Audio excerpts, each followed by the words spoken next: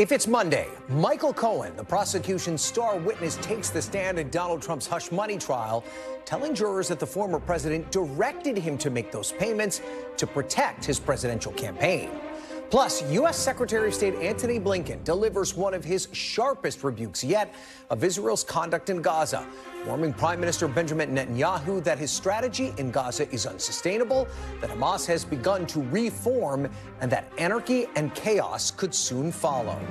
And jury selection is now underway in Senator Bob Menendez's corruption and bribery trial, as the New Jersey Democrat faces more than a dozen federal charges for allegedly trading official acts in the Senate for gold bars and piles of cash.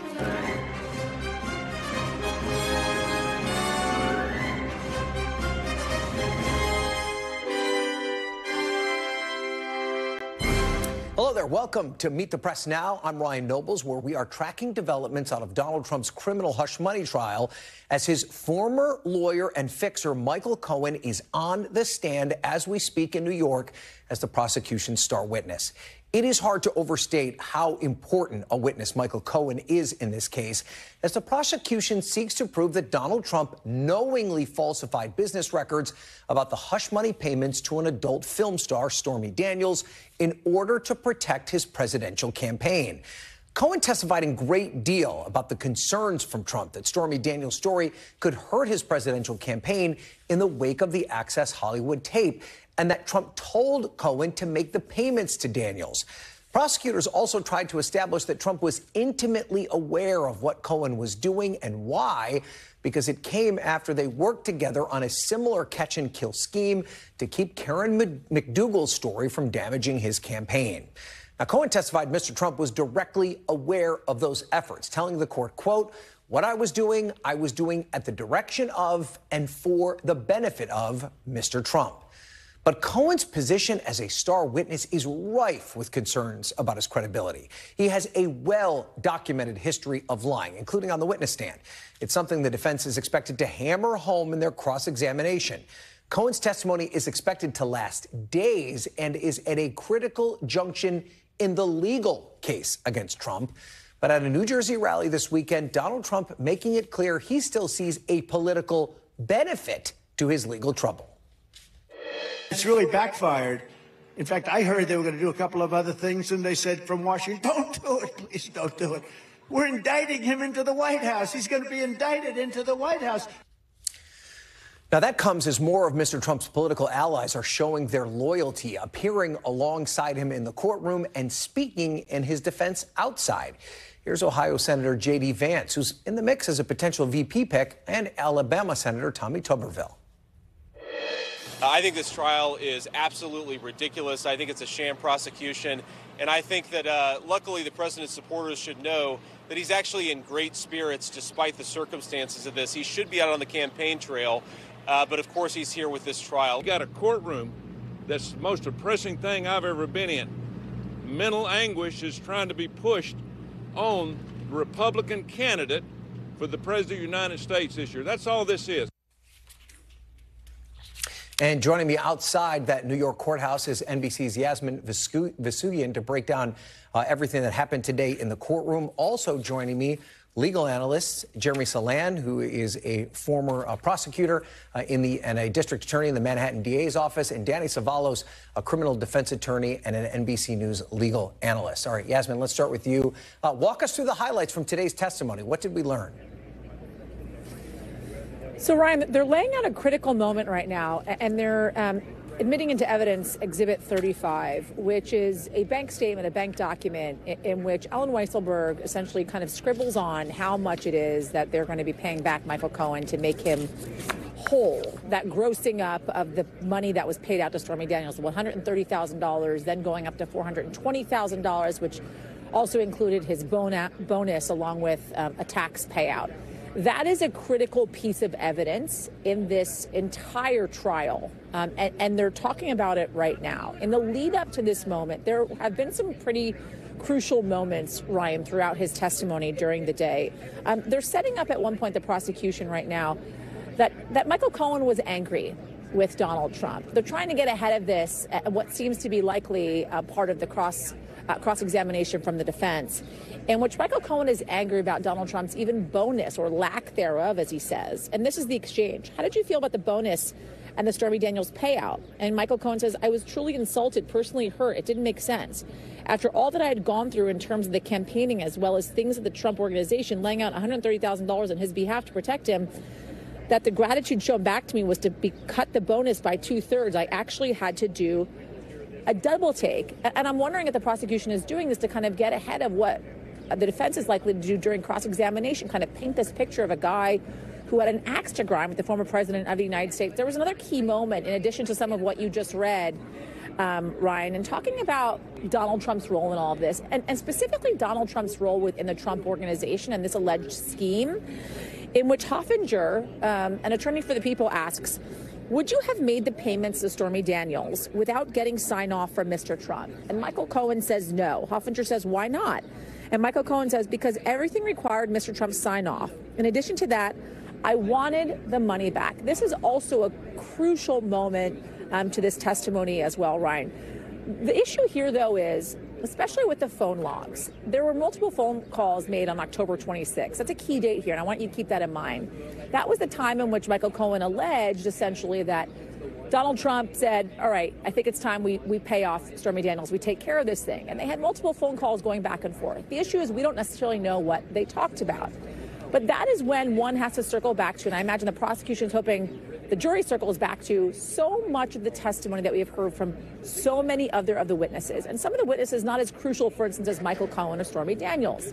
You think about the publishers who, in fact, testified that Donald Trump was a very frugal man. He knew all the money going in and out. He signed every check. Madeleine Westerhout, who testified about the checks being sent to the White House that he subsequently signed. All of that witness testimony leading up to this point, essentially, with Michael Cohen testifying that it is Donald Trump who essentially signs off on the final decision. It is Donald Trump, essentially, who signs off on whether or not they are going to pay Stormy Daniels or not.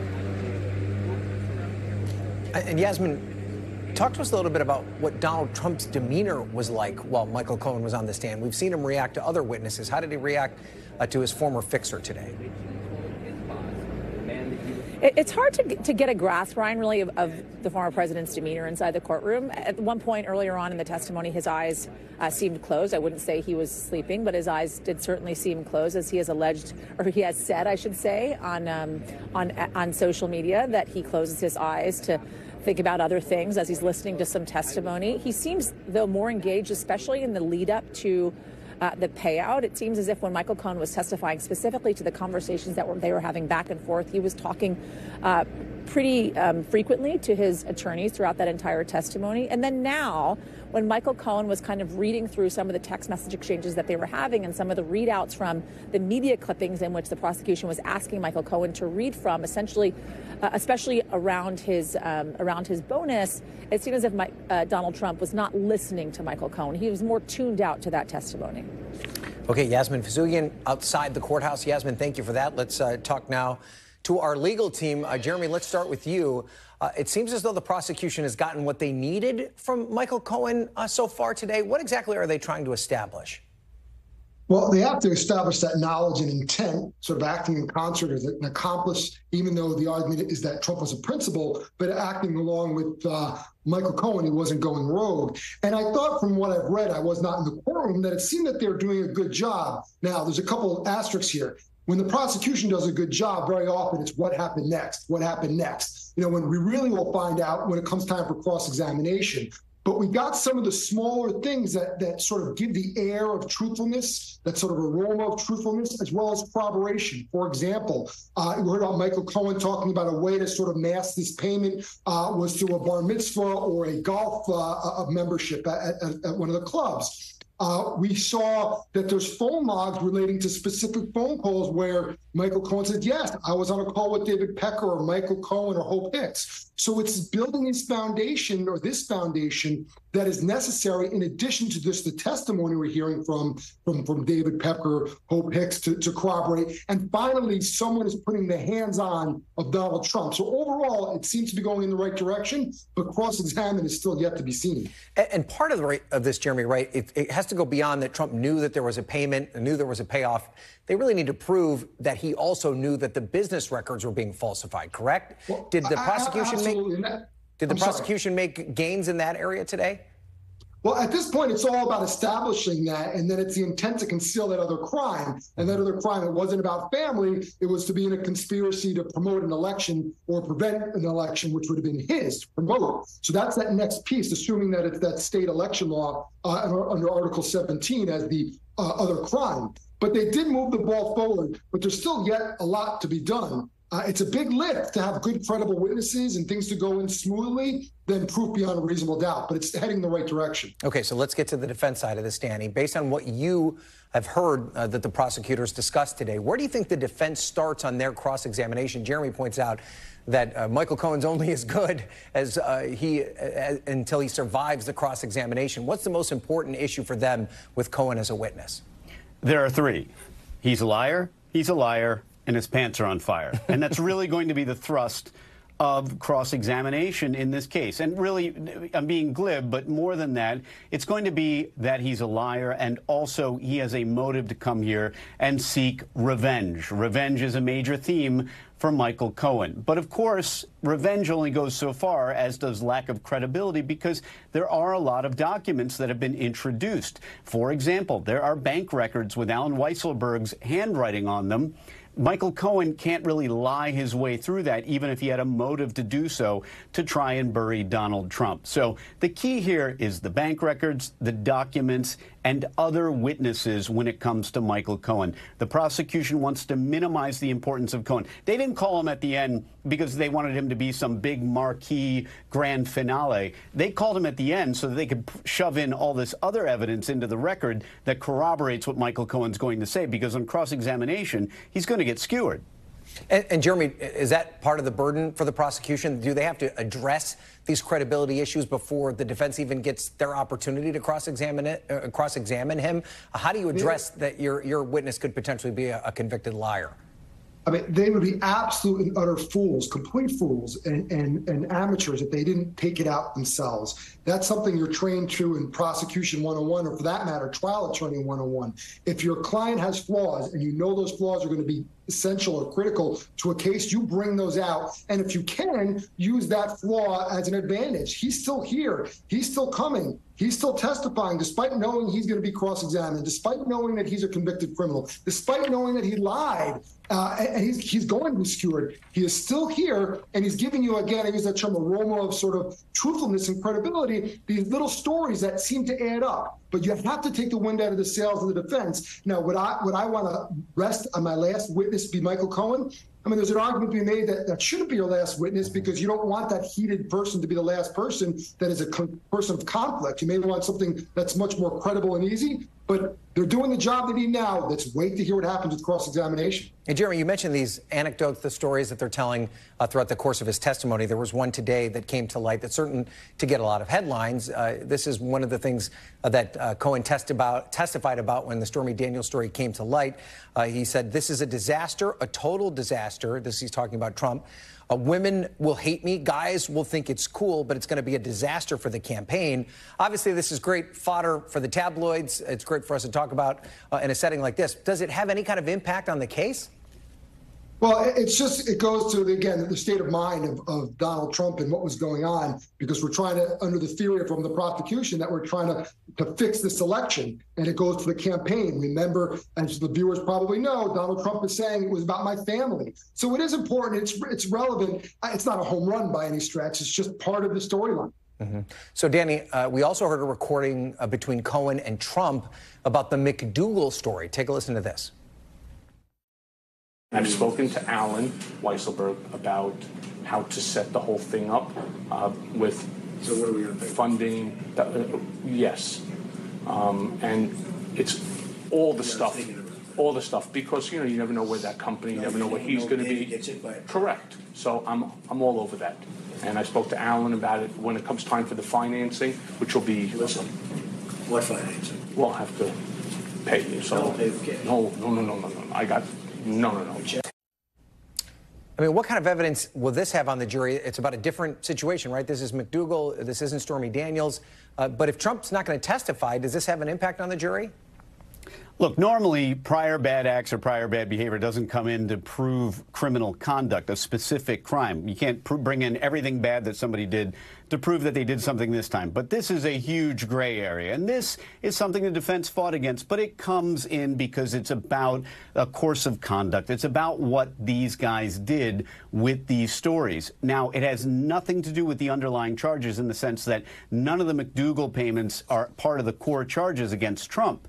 So they come in, and they're very damaging to Trump because they tend to show that this is the kind of business he engaged in. Of course, it doesn't make Cohen look all that much better because he's a lawyer who's presumably recording his own client, but the prosecution can deal with that as long as, and I've been following along, I don't know that the prosecution's really put out there all the problems Cohen has. I'm sure they will. They absolutely will do it, but they've got to do that. They've got to own it up front before he gets on cross. And Danny, just to wrap this up, I mean, Cohen repeatedly said that Trump knew about these so-called schemes. Is it going to be the burden of the defense to disprove that when it's their opportunity?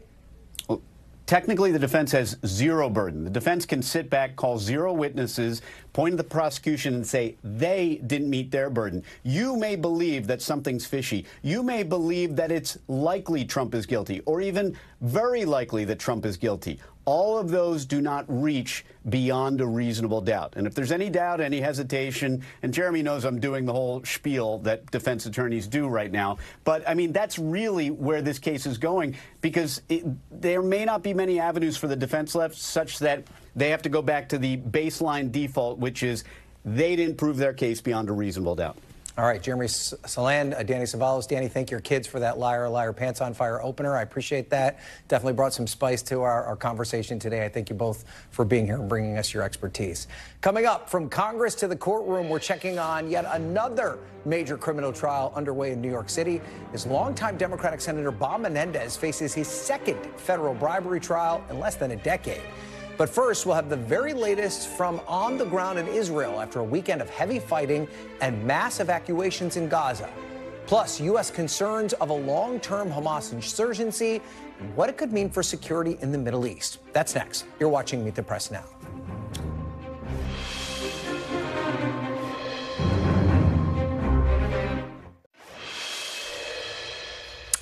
Welcome back. The UN continues to paint an increasingly bleak picture of the situation in Gaza as Israeli forces continue to push deeper into Rafah. According to the UN Agency for Palestinian Refugees, over 360,000 people have fled Rafah since the evacuation orders were first announced last week. Since then, the Rafah border crossing, a key entry point for humanitarian aid, remains closed. The UN estimates their fuel supplies in Gaza will run out in 24 hours, and food and water supplies will last for only 2 to 3 more days. It comes as U.S. Secretary of State Antony Blinken told my colleague Kristen Welker on Meet the Press that Israel still does not have a plan for the day after the war ends and warns of a Hamas insurgency in a post-war Gaza. We also haven't seen a plan for what happens the day after this war in Gaza ends. Because right now, the trajectory that Israel is on is, even if it goes in and takes heavy action in Rafah, there will still be thousands of armed Hamas left. Israel's on the trajectory potentially to inherit an insurgency with many armed Hamas left, or if it leaves, a vacuum filled by chaos, filled by anarchy, and probably refilled by Hamas. And joining me now is NBC News chief foreign correspondent Richard Engel. Richard, we heard from Secretary Blinken some criticisms over Israel's military strategy. Is there any sign that Israel is heeding some of these warnings from the U.S.? And what's the latest on Israel's operations in Rafah? No signs at all that Israel is heeding these warnings. In fact, the Israeli government, I should say, the Israeli government specifically of Prime Minister Netanyahu, seems to be taking some pride in ignoring the warnings, ignoring the threats. Prime Minister Netanyahu seems to take it as a badge of courage, a badge of independence, will continuously say, he says it almost every time he speaks now, that Israel will not be pushed around. Israel won't be dictated to, that Israel is responsible for its own security.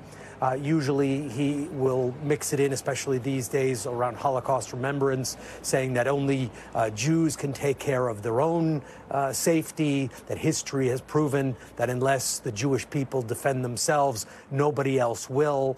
So it has become a point of pride and a political position of Prime Minister Netanyahu that that he won't be dictated to by the White House. But Richard, given what we've heard from Secretary Blinken, are there signs that Hamas is reconstituting in the north? Yes, and I didn't answer your question about Rafah. I'll get to that in a second. There are absolutely signs that Israel is that Hamas is reconstituting in the north. And Secretary Blinken, in the interview Meet the Press with Kristen over the weekend, talked about the danger of an insurgency, that there could be a long-term insurgency, and insurgencies traditionally don't just last a few months. This is a multi-year problem, as the United States, or in some cases multi-decade problem, as the United States saw firsthand in Iraq and Afghanistan. And the Israeli government of Prime Minister Netanyahu has said that its goal is to eradicate Hamas, to eliminate them, to destroy them, to make sure that they can no longer pose a threat to this country, no longer govern Gaza. But he has not laid out publicly, and according to the U.S. government, not laid out privately either, a plan for what comes next. Who is supposed to replace Hamas? Who is supposed to govern Gaza, which is being destroyed by the hour, because the operations are continuing day and night in Gaza. And we are now seeing Hamas acting in some ways like an insurgency. The Israeli government thought it had cleared the north and cleared Gaza City and areas around Gaza City, but now it is fighting once again in Jabalia, which is right next to Gaza City. So areas that Israel claimed to have cleared are now not clear, and Hamas is reconstituting, which is the same problem that the United States found when it was Iraq. It used to call it whack-a-mole. It would fight insurgents, as they were called in Iraq, in one place, fight them in a town, then they would pop up in another town, they would return, and they were exactly where they had started out with. So you have a situation where you continually go after your enemy targets and find yourself playing whack-a-mole, chase your tail, choose your analogy, but facing an insurgency. And so to that point, how does that impact their plans in the southern part of Gaza, and in particular Rafah? Well, it's not clear that it is impacting their plans. They are proceeding with military operations in Rafah, even though the United States has warned not to conduct major military operations in Rafah because of the extraordinarily high risk to civilian casualties. The operations thus far have been proceeding from the north to the south. Israel has been fighting from the north toward Egypt and pushing people south as the operations go forward. Israel has been telling to Gazans to evacuate, to get out of the way of fire. And now roughly 1.4 million people are gathered in and around the city of Rafah, which is as far south as they can go. People now are being ordered to leave Rafah and to go to a small beach area along the Mediterranean coast. And Gazans are doing that. They're doing it with great reluctance. They're doing it with great anger and frustration because, and we still have a crew in Rafah operating under extraordinarily dangerous circumstances. And people that our crew was interviewing today kept saying, we were told to come here by the Israeli government. We were ordered to come here by the Israeli government. We moved time after time. We were also told by President Biden that we would be safe to a degree because they thought President Biden was telling Israel not to invade Rafah, but now an invasion of Rafah is underway. Israel hasn't yet moved into the most densely populated part of Rafah, but according to UN agencies, about 350,000 people have already evacuated as Israel is conducting ground operations in the east of Rafah and carrying out strikes all across Rafah. Okay, Richard Engel on the ground in Jerusalem. Richard, thank you for that report. We appreciate it. And let me now bring in Ali Rafah, who is at the White House. So, Ali, we did hear from National Security Advisor Jake Sullivan today. What stood out about his comments? Is this an attempt to clean up any of the recent headlines about the U.S.-Israeli relationship? Yeah, Ryan. Well, the White House was well aware that after Secretary of State Antony Blinken's appearances on several of the Sunday shows yesterday, and especially in the wake of those developments in Gaza over the weekend, that there would be a lot of follow-up questions about those U.S.-Israeli relations and also the latest on the Israel-Hamas war. And some of Sullivan's comments did appear to be in an effort to really restore confidence in the U.S.-Israel alliance, especially after we saw that major shift from the president in that CNN interview last week. And some of the highlights from his appearance at today's press briefing were when he said that U.S. weapons shipments, these deliveries to Israel, would continue even after we saw that pause of those bunker buster bombs, those large payload bombs that would be used in large population areas. We saw that paused last week. Sullivan also saying that the U.S. will continue to try to surge humanitarian aid into Gaza. That was especially of high concern after we saw in the last day or so extremist settlers in Israel setting fire to some of these aid trucks set to go into Gaza. Sullivan also saying that calling Palestinians who are caught up in the middle of this war, saying that they are in, quote, hell, but also making clear how the White House views the deaths of tens of thousands of Palestinians over the last 7 months. Listen here. We believe Israel can and must do more to ensure the protection and well-being of innocent civilians. We do not believe what is happening in Gaza is a genocide. We have been firmly on record rejecting that proposition. And that comment, Ryan, of course, coming after we heard Blinken also say yesterday that there is a clear gap in what Israel has told the White House is its intent is and what the White House has after seen happen in Gaza by Israel, Ryan. And of course, everything continues in that region. As we just heard from Richard, Israel continuing to carry out those limited operations in Rafah. How's the administration in determining when Israel's anticipated offensive will begin and go too far? And is there the possibility that Israel mission creeps their way into a larger assault?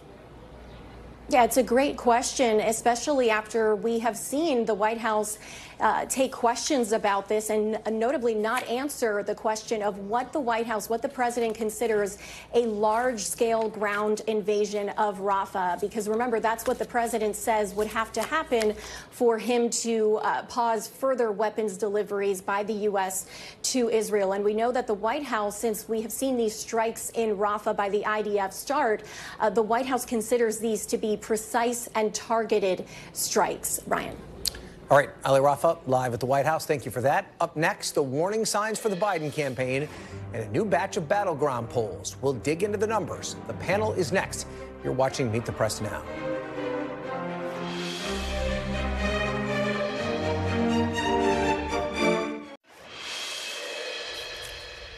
Welcome back. Turning to the 2024 presidential race, the polling so far has shown a very competitive and relatively stable contest between President Biden and former President Trump, which means the entire presidency could swing on just a fraction of the vote across a fraction of states. New battleground polling from the New York Times and Siena College have the race within the margin of error in all but Georgia and Nevada, where Donald Trump leads. In fact, that double-digit lead in Nevada in particular stands out. President Biden ran the table on these states in 2020. He can really only afford to lose a few. Digging deeper into these numbers, there are some warning signs for the president. He and Trump are running fairly even among young voters and Hispanic voters across these states. Those are two key parts of the Democratic coalition that gave Biden more than 60% of their support in 2020. Also, Donald Trump is at 23% among black voters, which would be the highest number for a Republican nominee in decades. Joining me now on set is Tia Mitchell. She's a Washington correspondent for the Atlanta Journal-Constitution, former New York Democratic Congressman Joe Crowley, and Sarah Chamberlain, who is the president and CEO of the Republican Main Street Partnership. Tia, across the board, I would have to think there are some people in Wilmington that are very concerned about these numbers for President Biden. I know we kind of wish away these numbers sometimes and say it's too early, but at some point, he needs to start making some progress in some of these states. And when you see a 12-point lead in Nevada, in your state of Georgia, that has to be concerning for the president's reelection campaign. Yeah, I think it's concerning, and I think we have to still keep in mind that it's a snapshot in time, and that polling is not necessarily, it's the responses that they get based on the people that they talk to. That being said, there are concerns, and I think the biggest concern is not so much of, I don't think there's going to be a large number of young voters or black voters, quite frankly, that are willing to stomach Donald Trump. But the concern is that those young voters and black voters stay home. And that in some ways can still be considered a vote not for Biden, which helps Donald Trump. And those are the concerns that I know the Biden campaign is concerned about and trying to address. It could be a little bit more than that, too, though, right? Because even if he turns just a fraction of those voters, no one is suggesting he could win or black voters or young voters. But if he gets 2 or 3 points better than he did the last time around, that could be problematic, right? Absolutely. I just, the poll you just showed like 40-something% of young voters and 20-something% of black voters. I don't know if Trump is really going to be able to get there when it's actual polling time. But you're right, just a few percentage points difference than 4 years ago is still going to be a problem for Joe Biden. And speaking of the former president, he's outside the courtroom today after Michael Cohen's testimony and talking to reporters now. Our crew is listening to it, and if he says anything of note, we'll let you know. Sarah, let's talk more about this poll again. It's still early. There's a lot of close races, though, but there is a big divide between the Sun Belt states, talking about Georgia, Nevada, Arizona, and the non-Sun Belt states, Michigan, Pennsylvania, Wisconsin, those Great Lakes states. What's your take? What's the difference between those set of states? Well, first of all, if I was Biden, I'd be very concerned across the board. The southern states, they're kind of coming home. Georgia, did we really think Biden could win Georgia again? So I think that's a concern. But Michigan, I think Detroit's going to be key. You've got to turn out the African-American vote and the young vote. I mean, clearly, President Biden has some issues going on with the young vote. If they stay home, as you said, or if they vote for Kennedy, Trump's going to win, because I will tell you, Trump MAGA voters are going to vote across the board, no matter what state they live in. Yeah. Joe, I was actually interested in the third-party performance in a lot of these polls.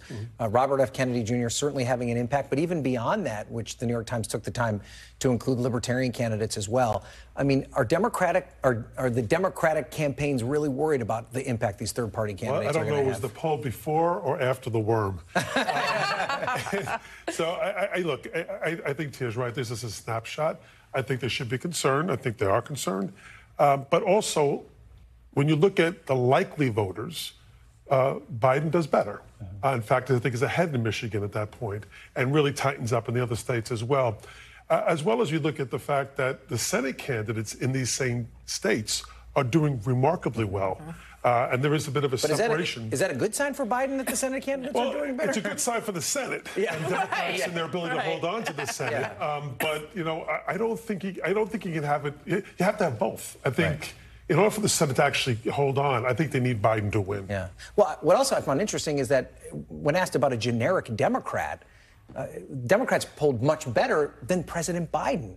Is there any second thoughts? I mean, I know you can't turn back the clock at this point, but it seems to be time and time again when the question is raised, it's President Biden himself that seems to be the problem. Because people remember, who Trump was and is. And so I do think when the focus is back on that, and look, we all say it's after Labor Day, that's what matters. It matters now, too. It does. I'm not diminishing that at all. But when people are reminded of what Trump did to this country, his behavior in office, the January 6th insurrection, just everything that he has done, I just think Democrats really have no place to go but home. Like folks in Georgia, Democrats are coming home, too. Okay. Tia, I want to put up a bit of a piece that the New York Times, in their write-up on these polls and what they had to say about it. They said, quote, "Since November, the stock market has gained 25%. Mr. Trump's criminal trial in Manhattan has started, and the Biden campaign has unleashed tens of millions of dollars in advertisements across the battleground states. But the polls offer little indication that any of these developments have helped Mr. Biden hurt Mr. Trump or quelled the electorate's discontent. And I've been sitting at this table now on a pretty regular basis for the past couple of months. I've had so many of these panel discussions where folks just like you guys have told me, well, it's early, things are going to change. There's a lot here that has impacted this race so far, and the movement has been next to nothing or benefiting Donald Trump. When does it have to start to turn for Joe Biden? Well, I'm sure if you're on the Biden campaign, you would like it to turn right away. But at the end of the day, it doesn't have to turn. The turn needs to happen by Labor Day, October. So it's not time to panic, but I think they would like it to happen for him. I think one of the things that we see the reality is there's always going to be things that come up that can distract voters' attention. It can be another abortion ruling in a certain state.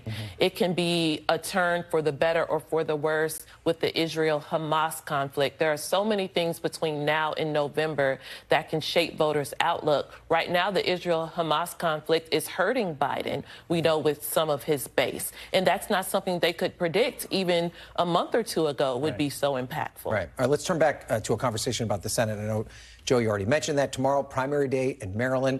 A very interesting primary playing out there. David Trone, a wealthy businessman, member of Congress right now, taking on Angela Alsobrooks, African-American woman. They're both pitching themselves as the more electable candidate because, of course, Larry Hogan, the very popular former governor there, is in this race. What's your read on how this could turn out tomorrow? I think it's going to be very close. At least by my reading is, I see all the commercials, and it's really interesting. And it's getting it's gotten a lot uglier over the last few days. The commercials themselves, the tones of them as well, on both sides have gotten more ugly. It's very interesting to see the establishment in many respects behind Alsobrooks. You see her commercials. And yet Trone seems to be really trying to endear himself with African-American voters primarily. That's what I read out of the commercials. You know, it's going to be, I think it's going to be close. I think David has spent an enormous amount of money, spent a lot of resources. He has his own personal wealth. I've contributed to it. I go to Total Wine and Beverages, so I contribute to it. But it's going to be interesting to watch. And as you mentioned, Ryan, that they face a tough election in November with Larry Hogan as a popular former governor. And Sarah, I have to imagine that you with the Main Street Republican Group, very excited about the Larry Hogan candidacy. Thrilled. Who would you rather see, Alsobrooks or Trone? Trone. Because I think Trone, you can say he's trying to buy the election. I think the African-American vote would then be kind of up for grabs. Larry does a great job with the African-American vote. He's very popular. So I'd much rather see that race. And I do think at the end, Larry Hogan is going to be United States Senator from Maryland. And Tia, just quickly, how important is it, though, that Trone can self-fund versus Alsobrooks is going to need help from the National Party? Right. So the National Party, in some ways, I think, doesn't mind having a self-funded candidate because that's one less race they have to spend money on, and they can send it to Montana or Ohio or the other battlegrounds they're trying to defend. So I think that's why you see a lot of the national establishment getting behind Trone. But in Maryland, the delegation members and a lot of the more high-profile Maryland Democrats are behind Alsobrooks. All right. I think Hogan has an issue, though, on abortion. That is still a weak point for him, I think, in the general election. He'll fix it. And I think he's trailing, I think in the polls, he's trailing both. He's behind right now. Yeah. All right, well, we're DMVers, so I'm sure we're going to indulge more than this and maybe in some others, but we appreciate that. Thank you all for being here. Tia, Joe, and Sarah, great conversation. After the break, cabinet members in combat zones. Russian President Vladimir Putin has fired his defense minister in a surprise shakeup as the war in Ukraine rages on. We have the details. You're watching Meet the Press now.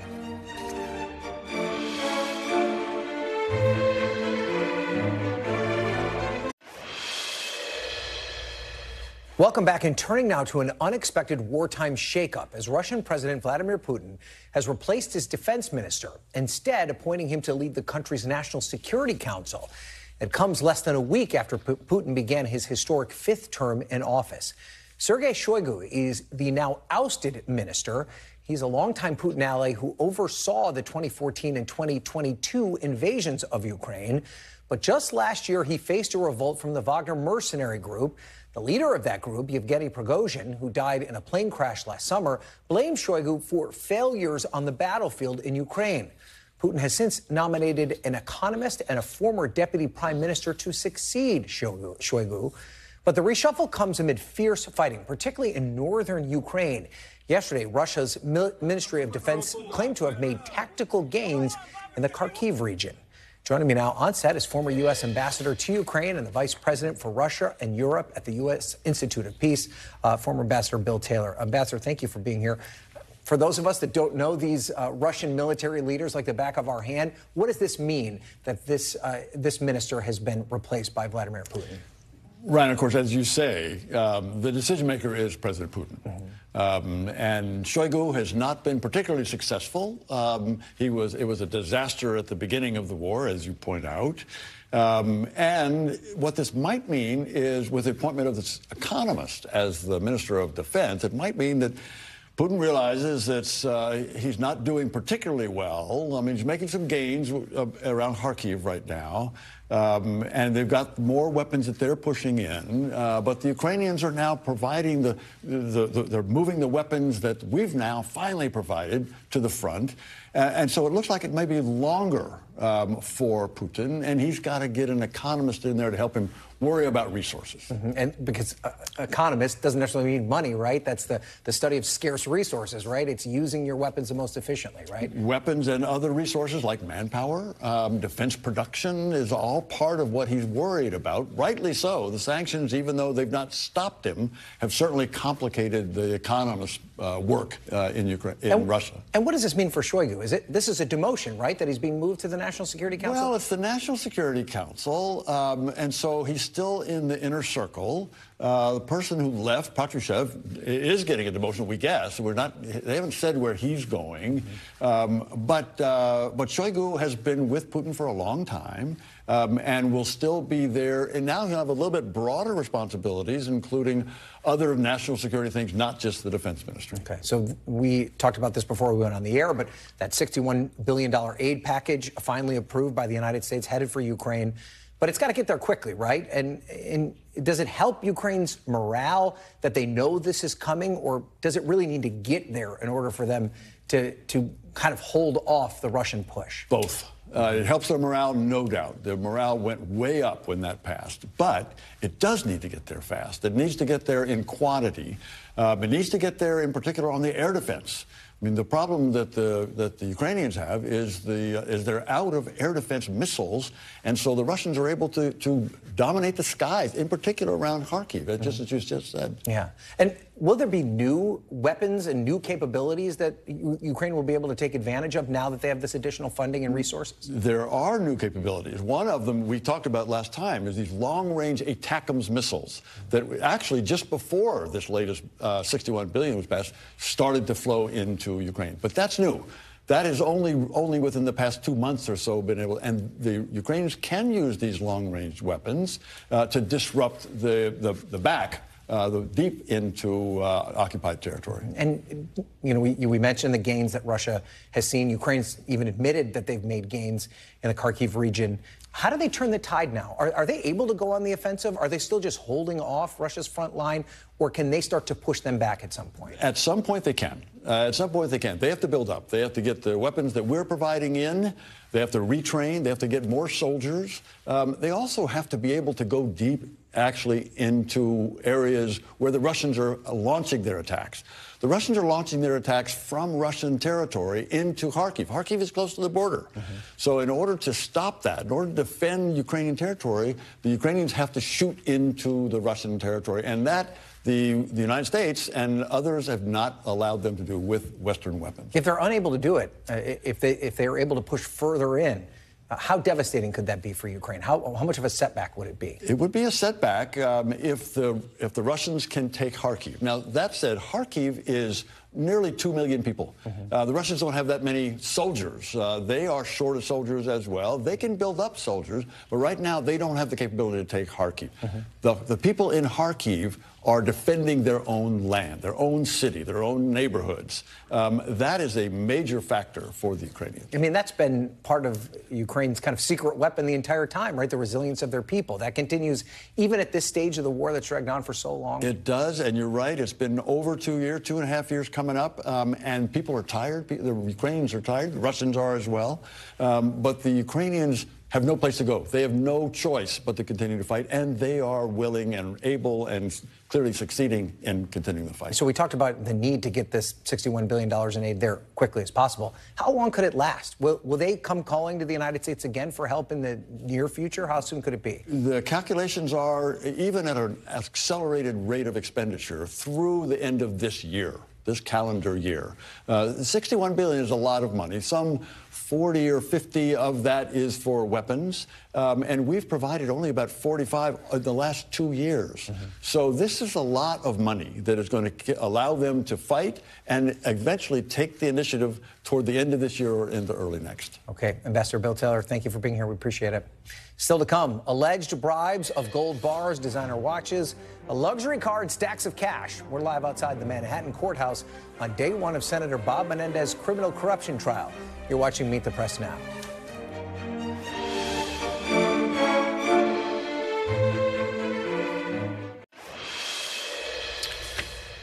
Welcome back. As former President Trump accuses the Justice Department of unfairly targeting Republicans like himself, jury selection got underway today in a criminal trial of one of the Senate's top Democrats.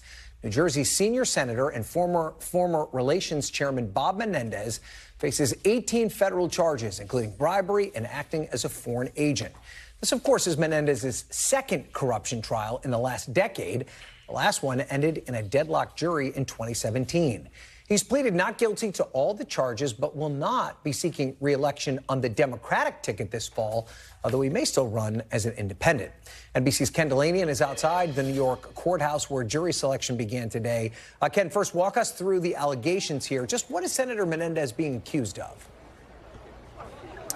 Yeah, Ryan, this is one of the most extraordinary political corruption cases against a sitting U.S. senator in American history. Now, because former President Trump's trial is happening down the street, it's not even the biggest story within 4 square blocks, but nonetheless, it's a consequential one.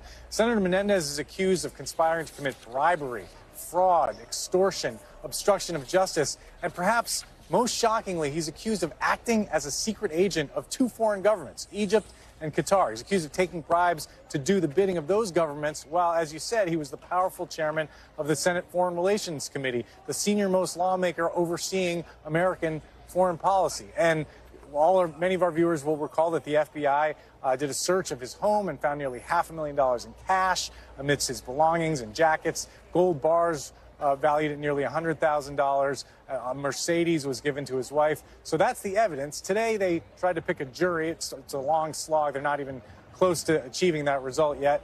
A lot of folks who were called into jury service were not keen on the idea of a 7-week trial, so the judge is working through that. Remember that the senator is charged alongside his wife, Nadine Menendez, but she is not on trial. She had suffered an unspecified medical ailment, and so her trial has been postponed. But he is on trial with 2 of his co-defendants who are accused of bribing him. A third co-defendant pleaded guilty and has agreed to testify against the senator. And you mentioned that he's accused of using his office to benefit these foreign governments. Have prosecutors detailed how they think Senator Menendez helped these governments? In part, yes. They've cited evidence in the indictment that, for example, he was helping Egypt achieve certain weapons sales from the United States.